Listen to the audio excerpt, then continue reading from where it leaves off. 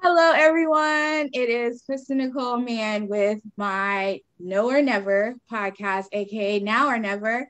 And tonight I have a special guest, Anna Warfield, and we're just excited to have you here. So thank you for coming on. And I just want to give a shout out first to Stellar Human. It is a new stylish boutique thrift store for creatives. It's all in one. So we want to give a shout out to them in Binghamton, New York. And tonight we're going to just get to know Anna a little bit more. I've personally known her for a little bit, so I want you all to get to know who she is. So Anna, tell us about yourself a little bit in a short summary, who you are, what you do, why Yeah, you're here. I'm here. First of all, thank you for having me. I am honored to be a part of this, and I've been paying attention, and this is a wonderful podcast, and I can't wait to see where it goes, and I'm happy to be a part of it. Thank Um, you. yeah, so I am an artist. I live and work in Binghamton, and I'm from north of here and from a little town called Whitney Point. Wow, look I at that. Yeah, we're learning stuff. Yeah, yeah. Yeah. And yeah, so I presently am a practicing artist. I also take on contracts, creative contracts with projects that I find exciting. So I work for Luma Projection Art Festival and Anthony Brunelli Fine Arts right now. And Kristen and I worked on a project together this summer. Woo! Yeah. Um, We'll get to that. We'll get to that. Go yeah. ahead. And then my personal practice as an artist revolves around generally feminist themes and fiber. So I work in both 2D fiber and 3D sculptural objects.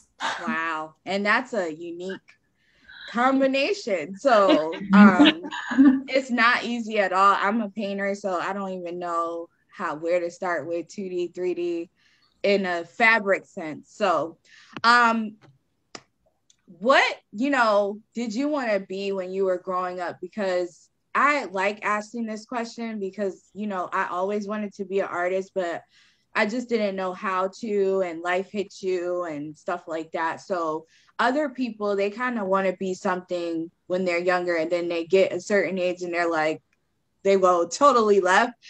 So have you always wanted to do art, or was it something else? What, tell us Yeah. about that. I always wanted to be like creative. I feel like I was always most comfortable in creative spaces for sure. And I feel like for the most part, I wanted to be an artist, yes. But there was a slight deviation in like middle school where I wanted to be a fashion designer.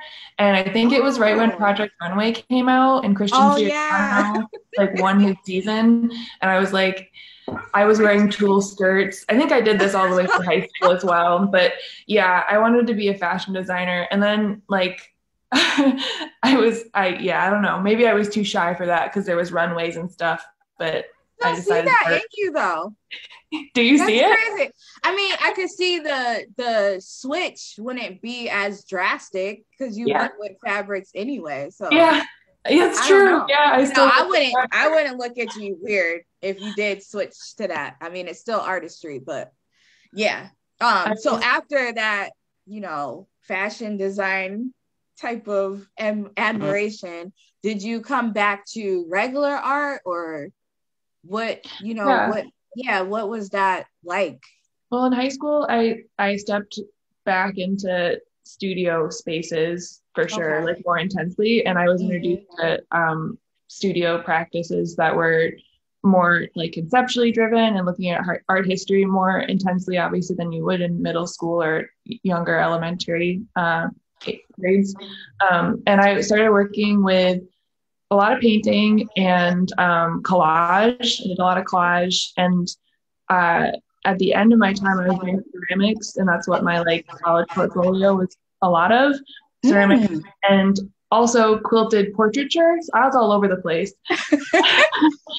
So that was It's to me, it's not over the place, but for our audience, this is the real of what goes on with artists. Like we can cook one day, and then next day yeah, we're doing a mural on the brick building. It's like, Yep. it doesn't matter. So Yeah.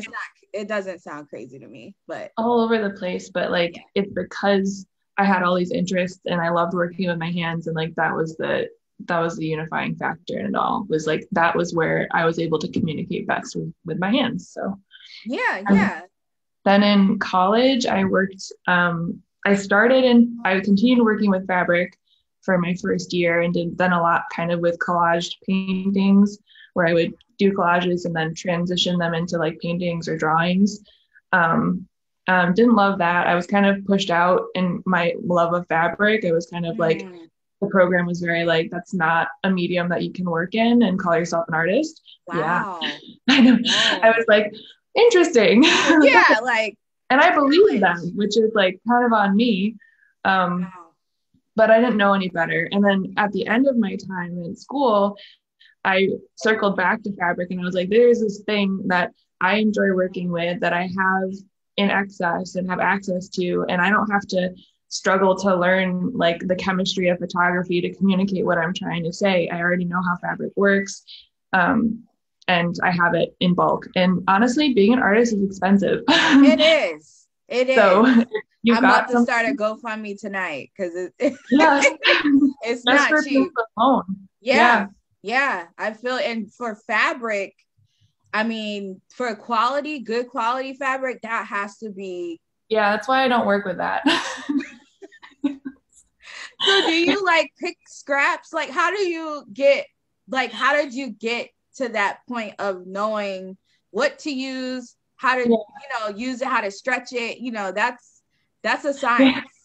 I it, I just kind of made it up. So I started working with muslin, which is like scrap paper fabric, I would Oh, say. It's like what fashion designers use to like make mock-up okay. garments, and then they like Okay. make the thing out of the actual valuable fabric. But what I found was muslin was like a blank canvas in terms of color, and it works. It's a easy fabric to dye, and it let me kind of dictate like the colors that I wanted to use. So it was kind of like painting, but on like a cheaper fabric. And you can get it in bulk, and it's a money saver that way. And then other series of mine, so like the ones behind me, they're from a 2D series that I've been working on called the Command series. And that was just found fabric. I happened upon it when I was in an antique store, and it was like $5, and I got like a whole ream of it, like a ton.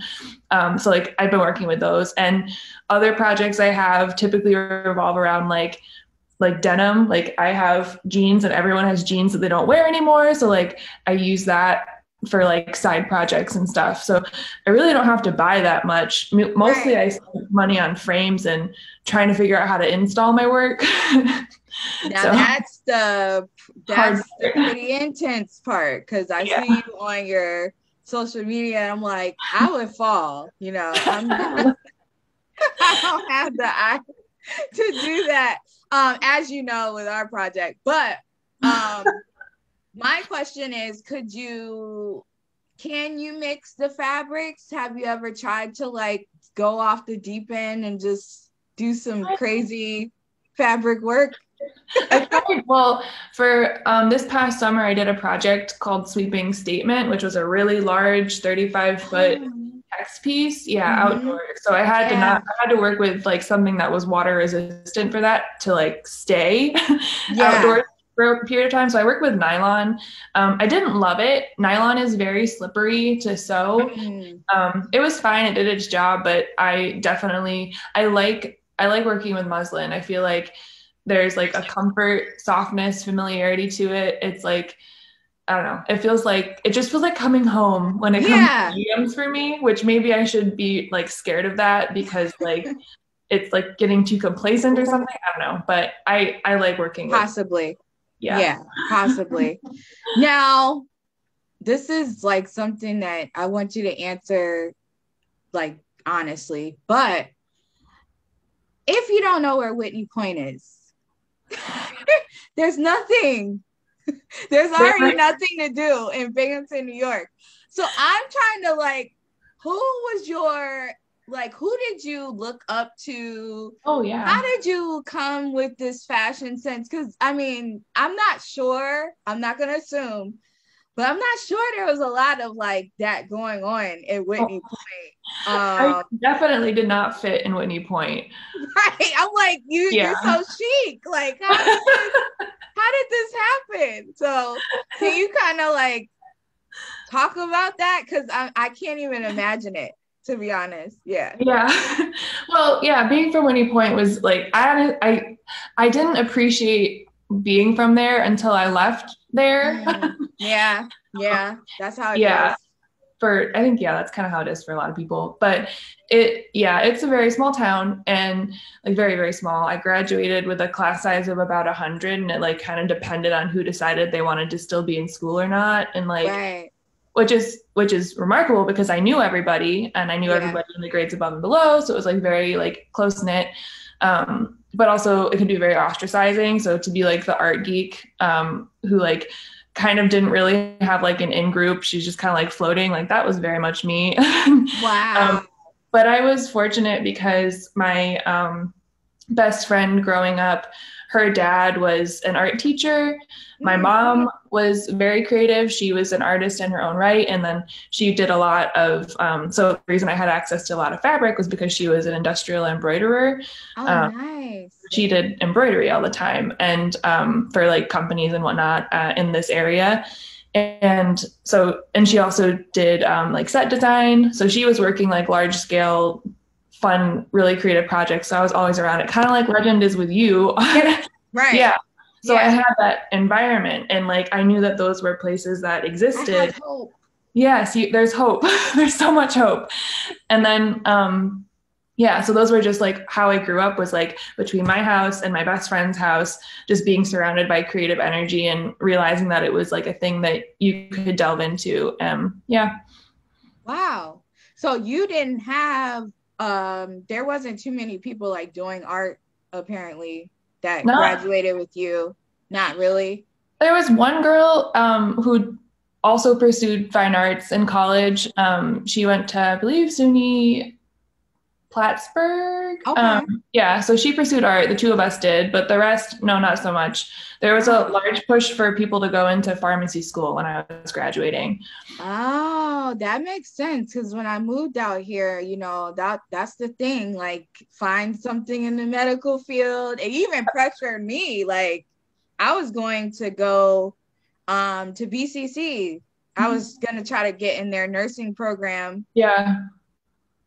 A nurse, like, I'm like, what was I doing? Like, huh? But it does. No, it's like a heavy, for the listeners, there's a heavy health field out here in upstate New York. I don't really know where that comes from, but they do receive art too, out here. So it's a good, balance depending on where you're at. But so that had to feel uncomfortable.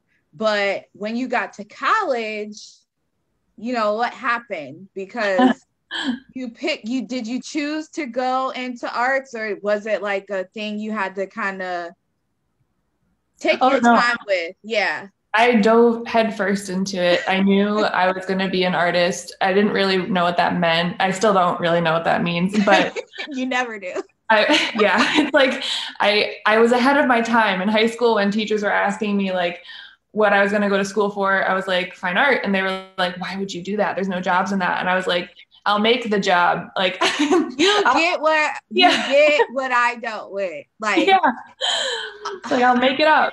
And so then in college, that was kind of culture shock. So coming from small town Whitney Point, like farm country, and then going to Cornell where it's very Ivy League, it was a lot, this culture clash. Yeah, but that's like everybody can't get into Cornell, so congrats for that. That's a lot, and to pick fine arts within that Ivy League, like your professors had to be like intense. They were intense. Yeah. But it also so at the start of it, it was like they were very intense and they kind of were overbearing in a way. And then by the end of it, you were like, I was at least like, okay, but how do we do this? Like, how do I Right. make the money? Yeah. How do Yeah. I not become the starving artist? And they hated those conversations, but like finally towards the end of it, they were like, okay, we'll do tax workshops. We'll talk about things like contracts. And like, because there were a couple of students like me with similar backgrounds who didn't have trust funds for when we graduated.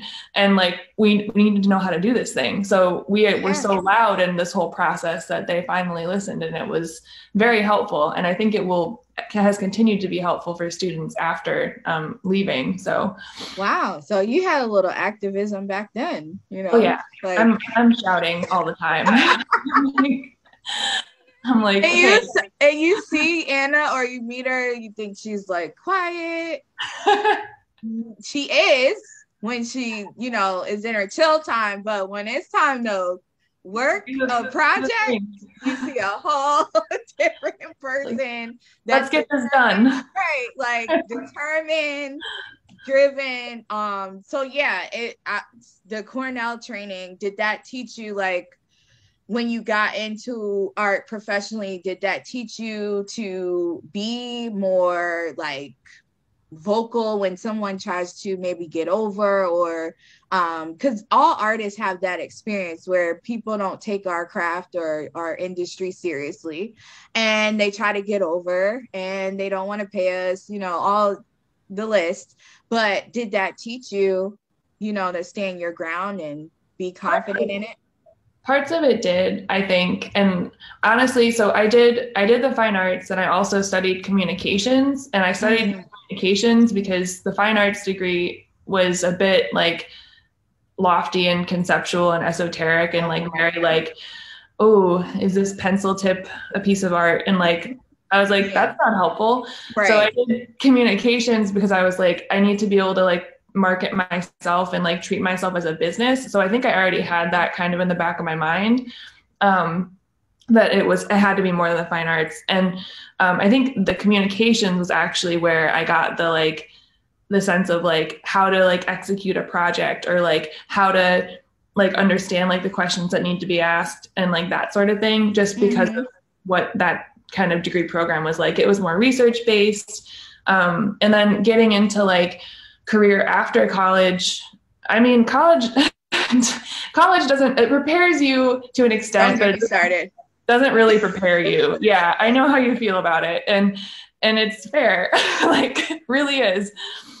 See, so I tell people all the time, if Legend wants to go to college, I'm not going to talk him out of it.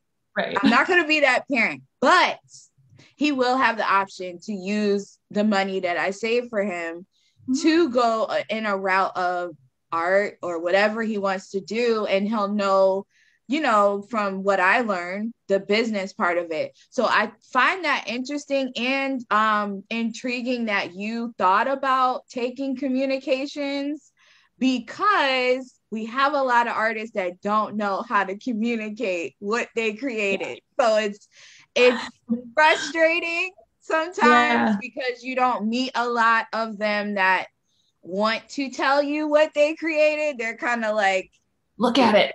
And they're really like mean about it. And you're like, okay, but it's like a splatter of paint. Like, I don't know. There's gotta be more to this. Right. And they're just like deep. And so I find that intriguing that you took communications and you thought about, like, you mapped it all out, because I don't find too many artists since I've been professional that do that. They kind of just like think it's going to be easy to market and, talk about it. But how do you feel about the COVID and communicating during all of that? Because it's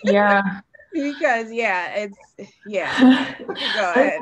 Last year was like, it was rough. At first, I feel so. Here's what 2020 looked like from like my brain. I was like, I thought it was going to be short, that we would be stuck at home, right? And so a lot of my artist friends were like, ooh, it's the COVID artist residency. Like, we're all stuck at home. We're just going to pump out work. Yay, work time. And I was like, I was here for it. I was making work. I made 3 pieces did a marathon like stint of like making work, and I was like, we're doing good. But then COVID didn't stop. And then the world, like, it escalated and it just felt bad. And I stopped making work because I was depressed. Right. Yeah. And then for our viewers and listeners, Yeah. how me and Anna really got to know each other, because we knew of each other, but we, it's before COVID. I don't even remember what it was like, but you would pass people, you would be in the same networking, but you never really meet the person, and you'll be like, well, one day we'll, that time will come. And then COVID is like, wait, I took advantage of that because I should have met who I was supposed to meet. George Floyd hit during COVID. So the world also was a little bit upset at these things that happened. And that's when me and Anna kind of came together with this wonderful project.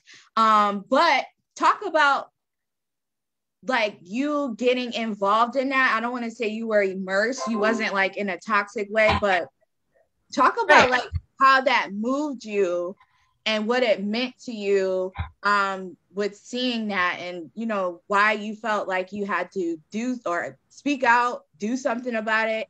Talk about that.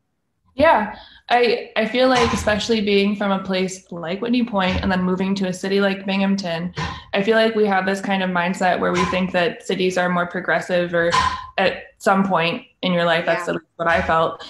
And you think that, we're making progress on so many things, but then you have conversations with people or things like George Floyd happen, and it makes headlines again that, no, we haven't made enough progress on any of these things.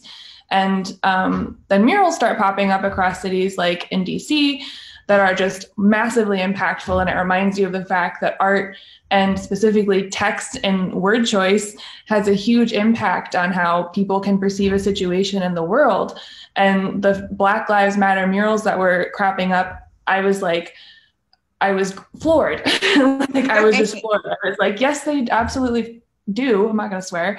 And the fact that we have to say this and like defend these words is outrageous to me. And then you wanted to make it happen in Binghamton. And I was like, absolutely, this should happen in Binghamton. And then you were facing all this like pushback and backlash and like bureaucracy crap and things that like I've dealt with on like less of a public stage setting, but like have like a knowledge base in, like I can help with that. And so that's why I connected with you, because I was like, I can help. How can I help? And boy, did she help. I mean, let me at it. Guns are blazing. And I didn't when I started to speak out about it, I didn't understand how many people were waiting for it to come to Binghamton. Mm-hmm. But it's like, how did you feel about the murals? Like, did you want to start it before you even knew about me or anybody talking about it? What was your position like in knowing that you know how to do this project because you already do letters, you already know how to map it out? Like, were you frustrated to the point where you might have started it yourself, or like, it couldn't have come. It couldn't have, I mean, yeah, I went to the protests and things like that. And I don't know, I know that something like that couldn't come from me. It can come from you with my support 100%, but it needs to be you at the forefront of this thing, as much energy of a suck that it is for you. And it needs to be Kristen's name there, because you are the member of this community that needs to be the driving force and needs to be in the spotlight for that thing. And I am happy to help anyone that needs to make this happen. You know what I mean? Like, yeah. So the fact that you were talking about it was my, okay, we're doing it. Like, I know, because she had it done already. Like, she had already, like, we didn't have to really meet. She asked me questions, and she wrote for a night. She's like, here you go. I'm like, okay, I think this is happening. Because I saw in some cities, like, Syracuse, they were supposed to have theirs done. And there were people involved that, I'm not going to say like they couldn't be involved because they were white, but they were kind of trying to like spearhead it. And I found those cities didn't get it done. And I was just like, well, that's kind of like obvious to you as a lesson. Like you should let the people that are, you know, really dealing with this spearhead it. So the fact that Anna stepped up and she just like took charge, how many days were we out there? Like 2, 3? It was 2. It was so hot. I still have tan lines from it. But yeah, I'm grateful because they wouldn't have got done without her. Like, y'all don't understand. But I just wanted to hear that because, you know, you might have been like maybe trying to start it and you just don't know sometimes, you know, what people are dealing with behind the scenes. So thank you for that. Any you know, kind of epiphanies you had after college to really go into the industry? Because being an artist, you can do art for your whole life, but it's totally different when it's professional. Like totally different. It can either be good or it can like tire you out. So what was your like epiphany moment to where it was like, I'm actually going to do this whether I'm broke or not? And talk about that, because you know it's a up and down, you know, even if you're known, it's up and down. So even if you're known, it doesn't mean you're making money. It doesn't. Right. People can know your name and you can still be struggling, and people should talk about that more, because I think there's like so many like misconceptions about what it means to be an artist. So that's one of them that you can get on and do that. Yeah. Yeah, maybe we could do like a panel, a whole other, right? A panel about that, because that is so real. Like, y'all don't even know. But most artists have many jobs. Most artists will, and we'll get back to that though. We will, because that could be a whole other separate episode. But how did that transition go? Like, was that difficult? It was hard. Yeah. It was hard because it was after it being hard to transition into that space of being in academia and like accepting that I didn't have to take like biology every day, which I missed the sciences, which was interesting to me. And then I was like immersed in academia, and then I was like, okay, now I have to have a job. And I kind of fell into this place of like feeling pressure to get into the 9-to-5 realm, because that's what you do. And then there was like weird added pressure of like a lot of the kids from my program were moving to New York City, but I couldn't afford to move to New York City without knowing that I had a job. And like, I don't know, it was like a weird situation. So I started working at BCAC, the Arts Council in the area. And I was really fortunate because it was like actually landed me right in fine arts, but also had communications overlap, which was great. But like, and it connected me to so many people. Like I believe the first time I like interacted with you was through BCAC. Yes. And then others, like it just introduced me to the arts community in the area. So I'm like forever grateful for that. But at some point I realized that the energy that I was putting into this 9-to-5, I mean, it was great to save money and like to be able to do that, because I was more well off than I'd ever been in my life, because college was expensive, and it was cool to have a job. And so at a certain point though, I realized that the energy that I was putting into this space like wasn't going to allow me to make work and pursue art the way that I needed to for myself. So a year and like about a half into it, I began to like transition out. And I started working for Luma as their production director, and that gave me the freedom to create my own LLC as an artist, which lets me bring through my contracts for whatever projects that I'm working on, be it my own personal work or for others. And with losing the 9-to-5, I was able to like dictate what my day looks like, and I can travel. Feel weird? It's so weird. That was crazy. It's still weird to me. I'm like, I think I need a job. And then I'll like, something will come down the pipeline, like a project art related. I'm like, no, I don't need it. No, I don't need one. No. And I'm like, I need a job.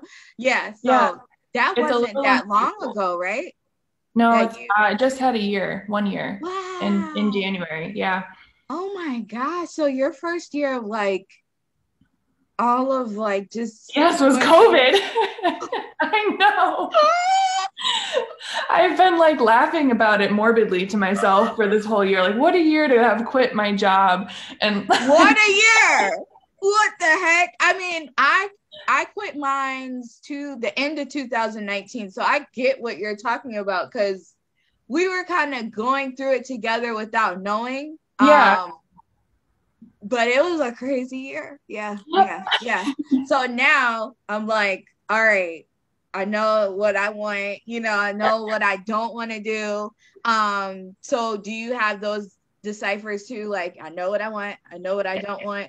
Yeah, I think I realized like I have a better routine for myself now than I did at the start. Like I break up my day per like project that I'm working on, which has been helpful. And then it's like deciding what projects I do want to work on and like learning and being real with myself about like what I didn't like about certain things and what my boundaries have to be.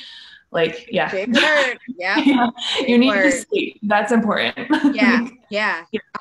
I've had to learn boundaries too, because you can get excited and say yes to everything and then completely hate it when you're on the project. So, so what projects are you working on right now, or what do you have coming up, for our people? Yeah. So hi. Little cameo. I am working on kind of like a goals project for me this year is to like complete at least a piece of new work per month. That just comes off of like last year not doing that. And have goals for myself. And so I just finished up an expansion on this one series of mine. It's called the Command series. And it's a bunch of 2D text pieces that have like short statements that kind of all relate, but are all command language. So I just completed that, and I'm working on language for a larger text sculpture, one of the puffy 3D ones, about comfort and like finding like your space, like a corner in like maybe a home or like just within you.